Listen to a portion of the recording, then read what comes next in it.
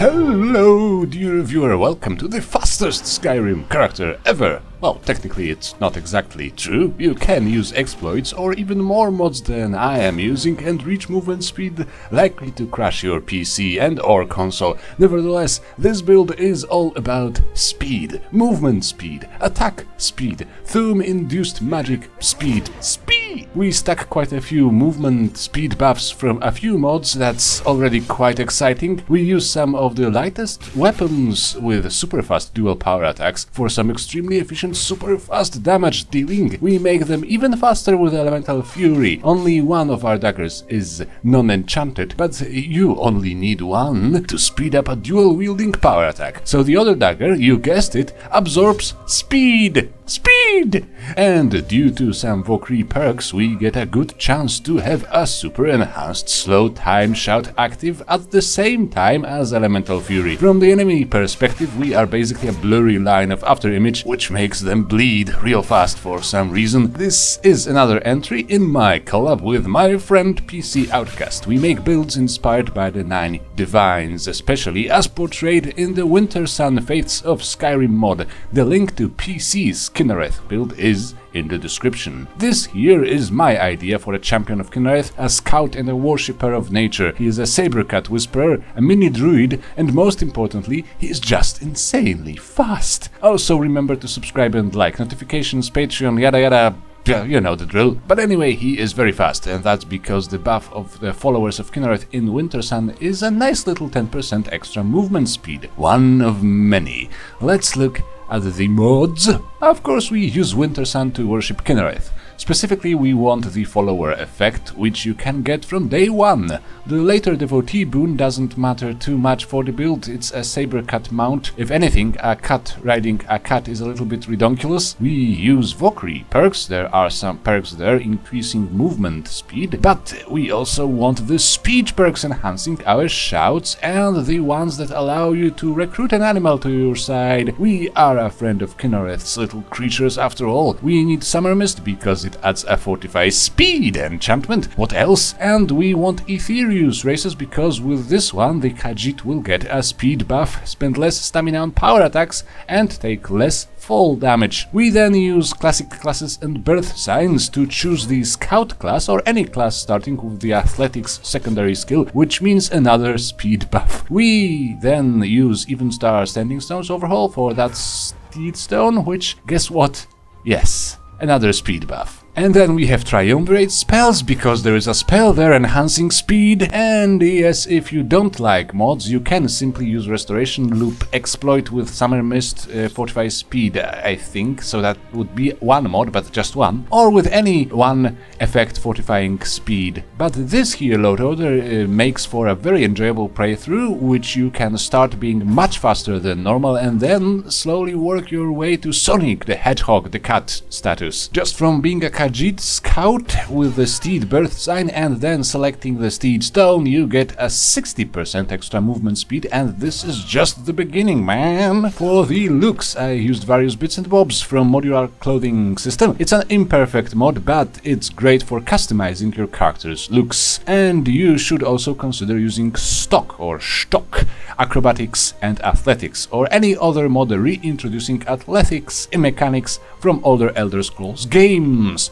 It may be completely over the top for this build, but over the top is simply what we do here. So the race, as mentioned, is a Khajiit. Not that this little buff of 10% more speed matters that much in the sea of speed buffs, but in Aetherius we will also spend less stamina on power attacks, which is insane because our power attacks will eventually start cutting down the cooldown timer of our shouts and deal extra damage derived from high stamina, and sprinting will halve all incoming damage. The attribute spread is 1 to 1 health to stamina. You can consider adding something like 5 level ups to your magicka too, but the spells we use here are all cheap novice and apprentice spells, well, most of them, which we don't even need to cast very frequently. They are mostly for the flavor and roleplay of a champion of nature anyways, and sooner or later you will be able to use them without any extra magicka.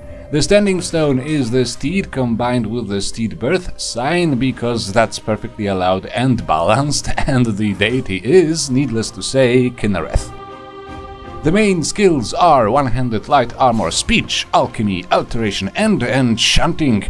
On legendary difficulty it may also be a good idea to bring your smithing up to around 80, and with some late game enchanting and alchemy create a set of fortified smithing items. But armor rating is much less important when you can also easily avoid most damage, and the damage you deal will be quite sufficient anyway given your insane attack speed. No surprises in one-handed, we want the entire dual-wielding branch on the leftmost side of the tree, with both ranks of dual flurry to make our dual-wielding power attacks even faster. In case of 2 daggers, the power attacks are very fast by default and very stamina efficient, meaning you will be able to keep whirling your daggers for a lot of extra damage, stagger, and with Blade Dancer even for protection. We add a little extra trick to it. We keep the weapon in our left hand non-enchanted, so that it can get even faster power attacks from Elemental Fury. The enchantment in your other hand will trigger way more frequently. That's a neat trick. We also want the power attack perks on the rightmost branch up to Valorous Charge and Crater Maker. As this is entirely about agility and speed, we want to be executing that silent roll forward power attack combo, which with Crater Maker has also a chance to drop the targets to the ground. Not that you really need it with your ungodly speed, it's just quite cool. It's quite cool. Then we may consider reaching the Victory Rush perk to restore 100 points of stamina with each weapon kill. Our stamina regeneration will eventually become way faster than what we need for sustained power attacking, so it is rather optional. If you are going for Victory Rush, go there via the dagger perks, of course, with only 1 rank of fangs. In light armor we need fit and training, of course, and keen senses, as we need an enchantment on our head that doesn't go on helmets, only circlets. And then obviously all the mobility perks on the right hand side, including evasive sprint and untouchable. Windrunner and untouchable both grant you some extra movement speed, 10% from Windrunner and 15 from untouchable, but the latter will be disabled for 10 seconds after you take a hit. Luckily, the finished build is perfectly capable of staying in the slow time mode pretty much all the time, if that's what you want. So simply dodging all incoming attacks will be laughably easy, and so the untouchable buff will hardly ever get lost.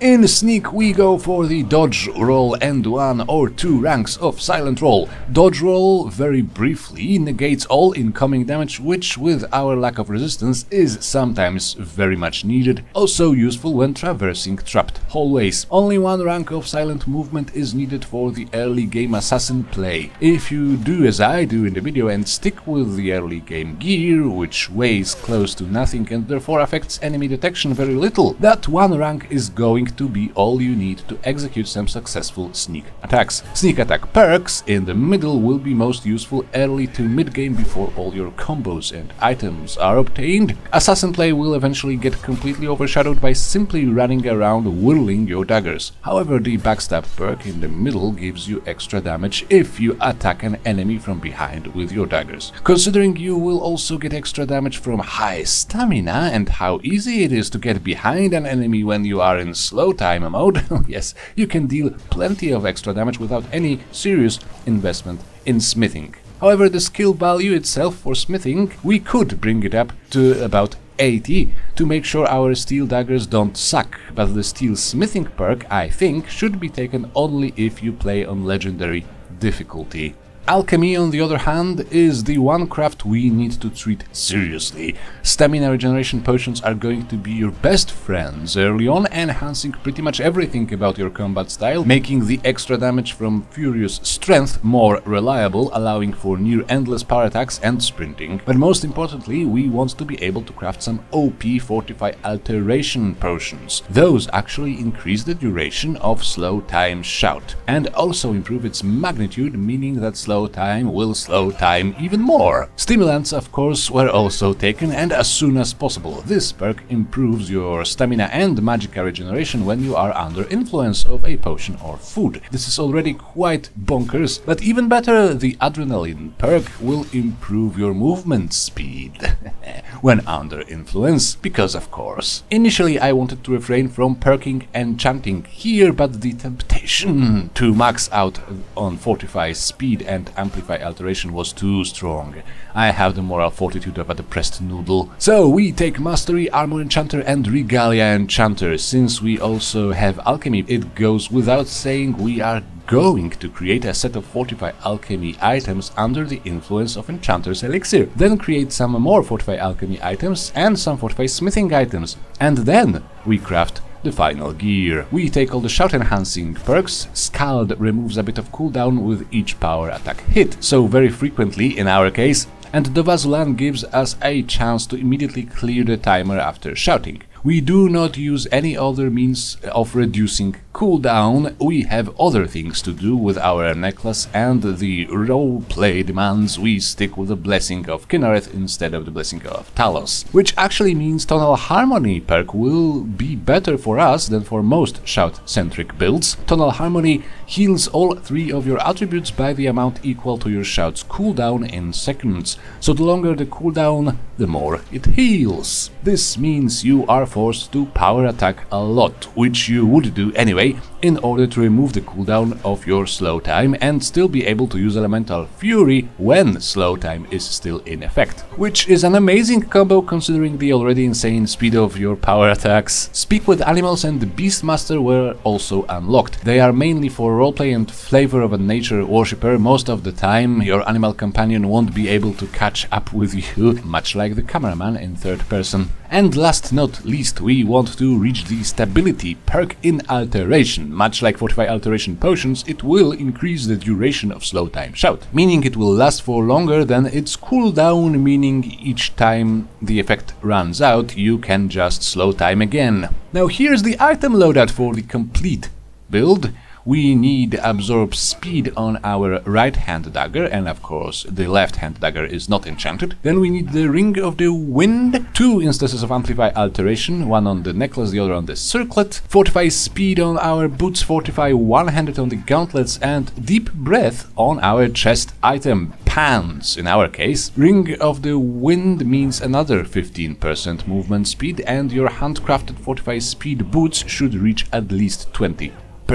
Absorb Speed on the dagger is a byproduct of my obsession with gathering all the possible speed buffs. You may use it for something better, I guess. I mean, Absorb Health with your attack speed would make you pretty much immortal, as if you needed that when nobody can hit you. Jesus, what am I doing to this beautiful game? And yes, Valdor's Lucky Dagger would also be a great choice. You're welcome, Sean. Deep Breath has a chance of reducing your current shout cooldown to 3 seconds, also doesn't affect Tonal Harmony. We of course want to use at least 3 full shouts: Slow Time, Elemental Fury and Animal Allegiance. It is sometimes advised that you use only 1 word of Slow Time so that you can use Elemental Fury sooner. It really depends on how much Fortify and or Amplify alteration effects you have active at the time. Some Triumvirate spells are also involved, mostly again for the flavor, mostly Novice and Apprentice spells, which you don't need to recast too often, so you don't need to worry about magicka at all. Shadow Stride makes you move another 15% faster, Wild Shape makes you sprint faster out of combat, and it also morphs you into a deer when you sprint out of combat, which is quite cute. Stave of Ferocity will improve your power attacks, in making them reduce enemy armor by 150 points. Not that much, but it can make some difference sometimes. Druid Craft provides you with an abundance of alchemy ingredients which you can harvest from corpses you cast this spell on. Useful as hell for an alchemy build.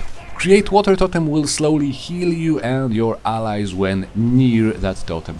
So, as you may remember, we had 30% more movement speed just from the starting choices. Now, after all the perks, items and spells are in effect, you can have up to 165 extra movement speed. There is also another possible 100 from stock athletics if you are using that. Once you begin to notice you run too fast for the world around you to load, you will know you achieved the goal of this playthrough. And what do you think, dear viewer? Is this fast enough? Because it's bonkers, you know. Back in Legendary Edition with no mods, there was very few ways of increasing your movement speed, and I think I know why.